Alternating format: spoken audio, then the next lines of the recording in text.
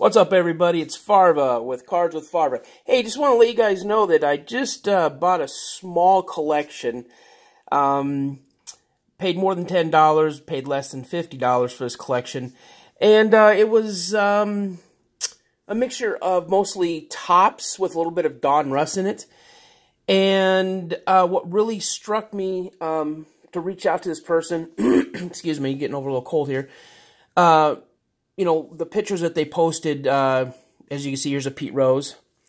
This is one of them that caught my interest. They were asking almost $100 for this collection. I was able to get him down, like I said, to above 10 but below 50. So let's kind of go through. I believe that I made one heck of a deal, probably one of the best collections that I bought. There was about 2,000 cards between 1970 and I want to say 83. But I'll just go through some of the best finds that I have. I'm still going to go through a lot of the other ones and hopefully bring those to another video. So let's just go through these. So here we got a Pete Rose, and this is I believe it's an 81 tops, right? 81 tops. I won't go through 8 years, just kind of let you see what I have here. Here's a Mike Schmidt. Mr. October, Reggie Jackson. Nolan Ryan. Can you believe Nolan Ryan never won a Cy Young? I can't believe that. There we go. George Brett. Ricky Henderson. George Brett and Ricky Henderson, their rookie cards are definitely on my must-have list. Same thing with this man, Mr. Rod Carew. Had a chance to see him at a Twins game one time. Didn't get a chance to go up and talk to him, but seemed to be very pleased with fans coming up to him and engaging in conversation with him. So, yeah, definitely want to get his rookie card as well. Here's a strikeout leader. So this is 1980 tops, and it's Nolan Ryan. The Wizard, Ozzie Smith. Frank Viola. I just like him. I've met him one or two times. He's just a really nice guy. Fernando Venezuela. I remember having this rookie card a long time ago. Unfortunately, my collection, my dad and I had worked on. Unfortunately, we lost that. But you know, it's not the greatest centered card, but you know, it's his rookie card. Gonna go on another list here. Another stack, I mean. There we go. You can see right there, Mr. Harold Baines, newly elected to the Hall of Fame. Jerry Koosman. Now, Jerry Koosman, I actually played golf with Jerry Koosman one time at a celebrity golf tournament I was working, and the people that he was supposed to play with didn't show up. The whole team didn't show up. So me just being his driver, they asked if I had a set of clubs, and I always carried them in my trunk of my car. So we drove the cart out to my car, picked my clubs up, and I played 18 holes with Jerry. And yeah, his rookie card is alongside Mr. Nolan Ryan, so there you go. Another Jerry Koosman. And another Jerry Koosman. I just like him. Again, he's not a Hall of Famer, but I mean, he is such a nice guy when I talked with him. Just told me a lot of stories from back in the day, and Tony Perez. I try to keep these guys in order. Another Tony Perez. And again, these are all of the cards that were in that small collection I just bought. Another Tony Perez there. Another Tony Perez. Paul Molitor. Again, I played 9 holes with Paul Molitor at the same celebrity golf tournament a different year. I was his driver, and one of the companies that he was golfing with, one of their executives was kind of being a jerk and being mouthy and kept making comments, and finally I just told the guy, you know, hey, you know, you spend more time in the sand than David Hasselhoff did on the beach, so, you know, if you can outdrive me the next hole, you know, I'll be your caddy, and you can drive with Mr. Molitor here, And, yeah, I crushed the ball. Yeah, wound up golfing the last 9 holes with Mr. Molitor. Even got his autograph on the scorecard and on a golf ball. Yes, I got Paul Molitor's autograph on a golf ball. Another Paul Molitor. Couldn't be a nicer guy. Just a really, really down-to-earth guy. We talked baseball, we talked life, we talked about our kids. He's just a really nice guy. Gaylord Perry is one of my favorite pitchers. I've got his jersey from when he played with the Mariners. Yeah, just loved his style, loved his swagger. He was no nonsense kind of guy. So I was with the Padres. Here he's with the Yankees. Yankees again. Mariners. Del Murphy. Man, I don't understand why he's not in the Hall of Fame yet. This guy, his numbers speak for themselves. Del Murphy. I had his rookie card at one time, too. It's definitely one to get back. It was one I lost in that collection. And there we go. This is a Victory Leader 81. So this is an 82 Topps. Got Tom Seaver, Jack Morris. Met Jack Morris again at a same celebrity tournament, golf tournament. And I was sitting in the clubhouse, and he was sitting at the bar, and the person I was sitting with is like, that guy looks like a baseball player. And I looked over, and I go, well, that's Jack Morris. And he's like, nah, it's not Jack Morris. I'm like, yeah, that's Jack Morris for sure. And he looked over and smiled, and I go, see, it's Jack Morris. And the guy goes, that's not Jack Morris. And Jack Morris goes, yeah, I am Jack Morris. So I went over and bought Mr. Morris a drink, and he signed a baseball for me, and we BS'd about the World Series, and yeah, again, just a great guy. A lot of these guys are pretty approachable if you do it in the right manner. If you just walk up to them like your best friends, I can see how they're going to be a little bit standoffish. But, you give them the respect, as you would pretty much anybody else. They're not, they're not a trained monkey, I guess you can say. They're people too, and they're there for a certain reason, and we'll see. It just depends. You give them respect, they'll give you respect right back. And I know that for certain, so sorry about that, guys. Again, I'm working on getting a new camera. I'm just using this with my phone, but I'm working to get a camera and a tripod, and that way I can, set up more professionally and give you guys better videos and stuff. So Fergie Jenkins. Now, I really didn't know a lot about Fergie Jenkins until I was, watching Eric Jabs and John Jabs and a couple of guys, and just Fergie. So the name definitely piqued my interest. So I went looking and checked him out online. And then I went back to a couple of my other card collections and found that I had one or two. But then when I bought this new collection, Fergie Jenkins, there you go. Definitely like to get his rookie card. There you go. There's another one there.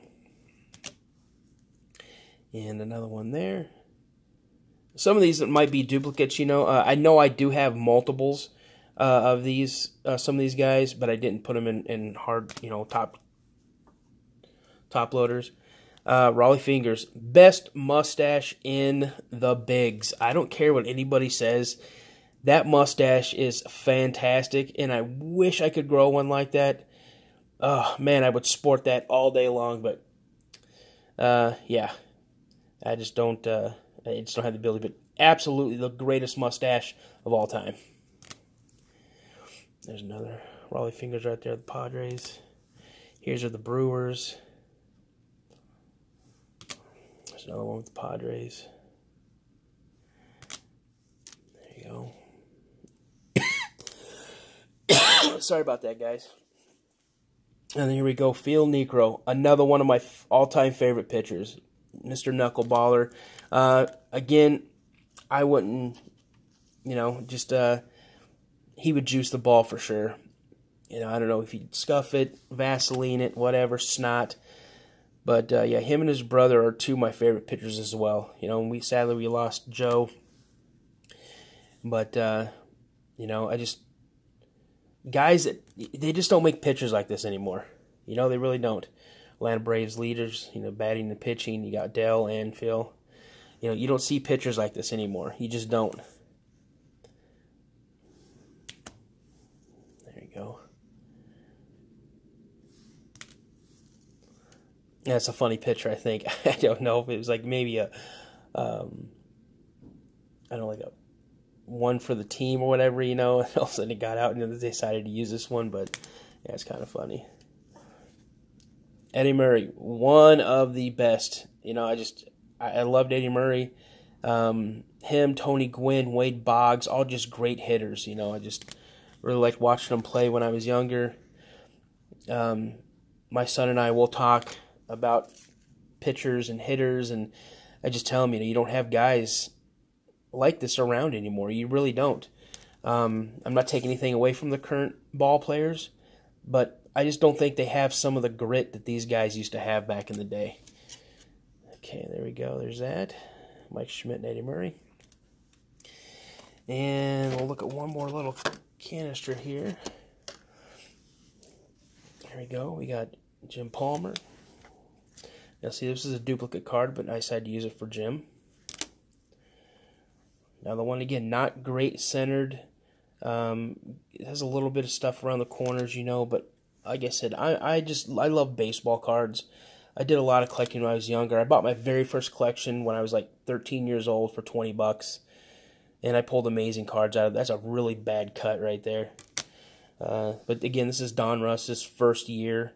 And so I'm surprised that, you know, we were getting half faces. And I know Eric Jabs had actually 81. It showed two different variances of the same card. You know, so pretty much what this is it's the same picture. They just, with this one right here, they just blew it up and, you know, cropped it to where it's more close-up of him. And here's Pete Rose. Again, you know, betting, yeah, he bet on baseball. Did he bet on his teams? Did he throw games? I don't believe so. I don't think there's enough evidence saying that he did. He did admit to betting on baseball, but a lifetime ban, I think that's ridiculous. I just say it's horrible. This man is the greatest hitter of our time, you know, and he should be in the Hall of Fame for sure. No asterisks, nothing, because he wasn't juiced or anything. Yeah. So what? He bet, big whoop. You know, you got guys who've done a lot worse things, and they're in the Hall of Fame, or, you know, so. But betting, who cares? Another Pete Rose. Now, 81, I think there was 3 Pete Rose cards in here, so here's one. 81 Don Russ. Here's another one. Here's another one. You know, one ball player today, what he needs to do is he needs to watch game film of Pete Rose, is Manny Machado.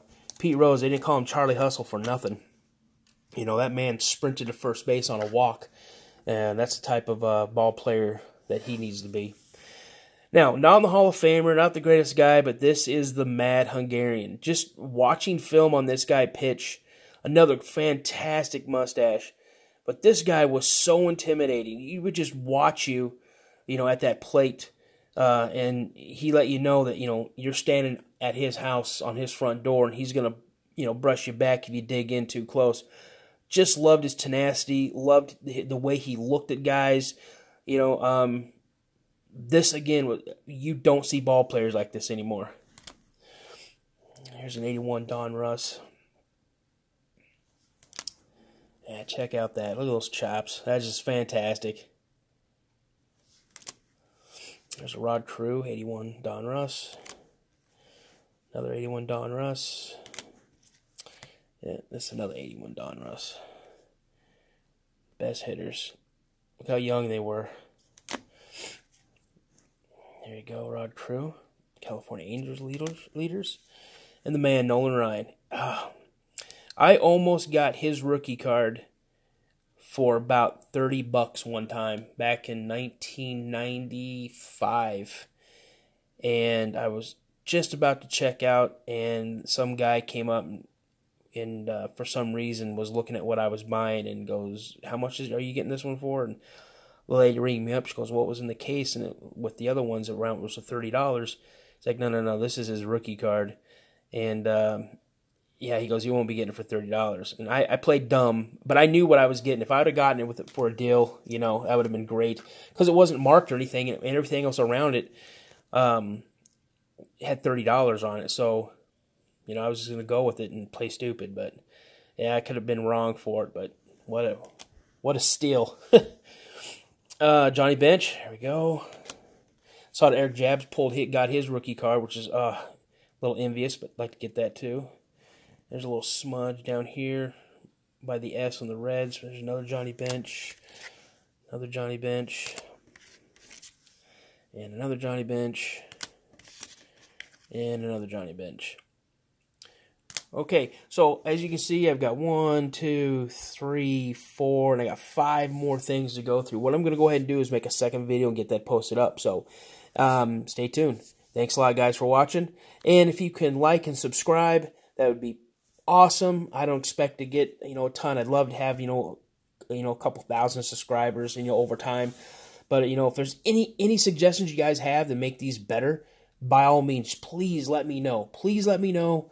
I just want to get better. I want to bring more detail to the videos, bring more information to the videos. If you have any ideas of things I should maybe do, maybe segments or something like that, let me know. Just give me some ideas, and I'll look at everything, and I'll try to reply as much as I can. Thanks for watching, guys, and have a great weekend.